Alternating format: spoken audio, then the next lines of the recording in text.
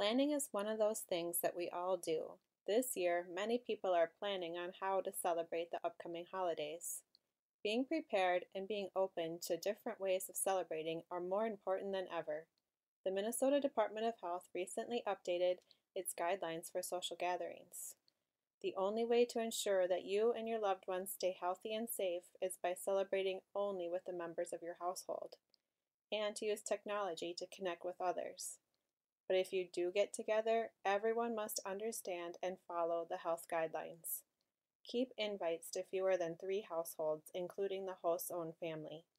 Gatherings shouldn't be more than 10 people total. Hold gatherings for less than 2 hours. Masks should remain on for as long as possible. People should refrain from singing or shouting. Everyone should maintain social distancing, even outside. Holidays are special. This year is going to be special in a different way. We need to keep our loved ones healthy so that we can celebrate together again in the years ahead.